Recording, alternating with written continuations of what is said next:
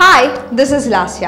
అధిక రక్తపోటు ప్రాణాంతకరమైనది మరియు ప్రతి ఏటా దీని వలన చాలామంది చనిపోతున్నారు.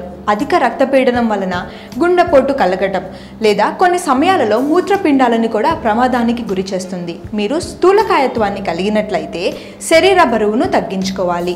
పాటించే జీవన శైలిలో కొన్ని మార్పులను చేసుకుంటే ఈ రక్తపీడనాన్ని తగ్గించుకోవచ్చు. అది ఎలానో ఇప్పుడు తెలుసుకుందాం.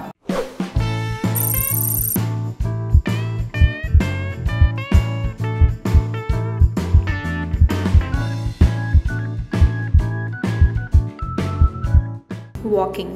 రోజు నడవటం వలన రక్తపీడనం సాధారణ స్థితిలో ఉంటుంది. మీరు అధిక రక్తపీడనాన్ని కలిగి ఉన్నట్లయితే భౌతిక కార్యకలాపాలను అనుసరించటం వలన గుండెకు ఆక్సిజన్ అందటం అధికమవుతుంది.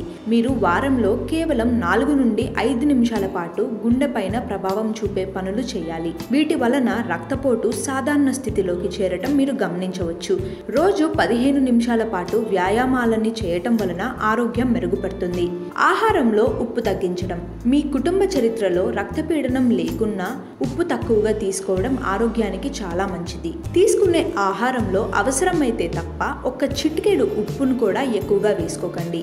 ఎక్కువ రుచి కోసం ఉప్పుకి బదులుగా నిమ్మరసం, వెల్లుల్లి, మిరియాల వంటి ఔషధ రుచులను కలపండి.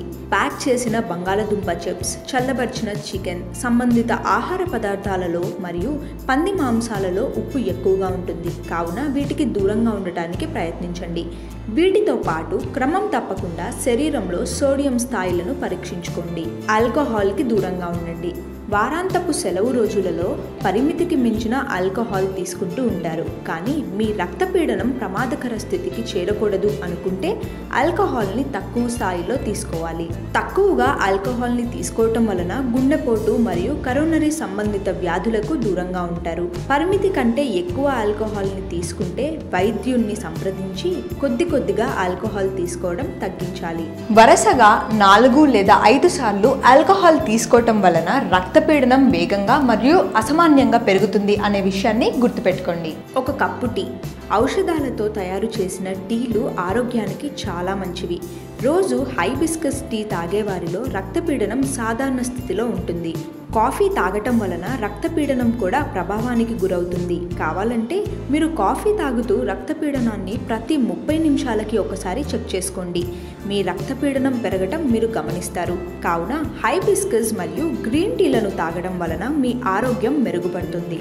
సో చూసారు కదా ఫ్రెండ్స్, ఈ జాగ్రత్తలు పాటించినట్లయితే రక్తపీడనాన్ని తగ్గించవచ్చు. ఇలాంటి మరిన్ని హెల్త్ టిప్స్ కోసం మా ఛానల్ను సబ్స్క్రైబ్ చేయండి.